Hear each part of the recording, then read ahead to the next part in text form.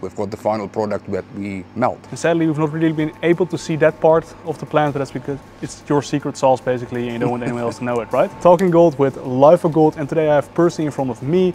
And now, Percy, we've prepared a total walkthrough of the processing facility for the viewers at home today. That's correct, yes. All right, can you dive into it? So from the mining team, we end with a product at the ROM pad, which is, I think... ROM stands for? A run of mill. It is all in piles where the geologist will point out which will be fed when, so we can get a constant feed with grade, hardness through the mill. So the crusher, we've got a C160 Mezzo as a primary crusher, jaw crusher. We normally break material down to about 90 degrees, where it's then tipped onto a stockpile, which we refer to as the church. The church is that beautiful building.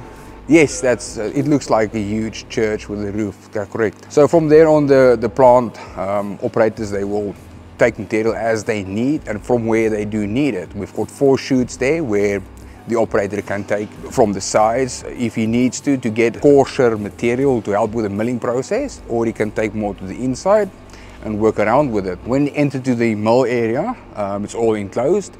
We go to the ag mill and it breaks down. The mill area is where we're currently at, right? This enormous building. That's correct, this big one behind you. So it goes about 250 tons per hour.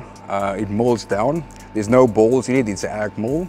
So from the ag mill it goes to the pebble mill, and then it will go to the screen, where bigger than 6 mil material sizes will be screened off and dumped directly onto the conveyor feed at the ag mill again, which will then in place help with the grinding media together with the bigger ones that's coming in. From the screen smaller than 6 mil, we will have into the flash flotation, where the gold concentrate will float over and waste material will go down. Real quickly, the flash flotation is that blue column that we saw over there, right? That's correct, yes.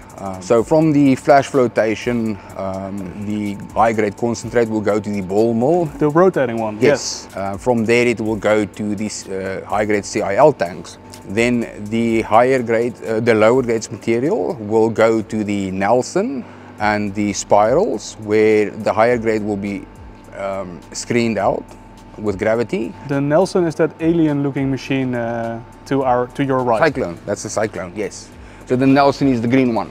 So we have the Cyclone here and then the Nelson next to it. That's correct, yes. So we've got the Nelson, which is the biggest in the world, I believe. In the world? Yes. Wow. And this is the biggest gold mill in Europe, right? I believe so, yes. Okay, quick segmentation, all right.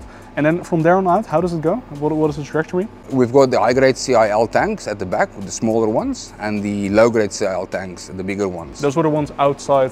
That's correct. Of the building, okay, yeah. So that is where we introduce the gold concentrate with carbon, and afterwards in the part of the building behind us, the Como area, as we refer to it, that is where we will extract the gold concentrate from the carbon, reuse the carbon, electrowin the gold from the concentrate, and then we've got the final product that we melt. And sadly, we've not really been able to see that part of the plant, but that's because it's your secret sauce basically, and you don't want anyone else to know it, right? Yes, that's correct. All right.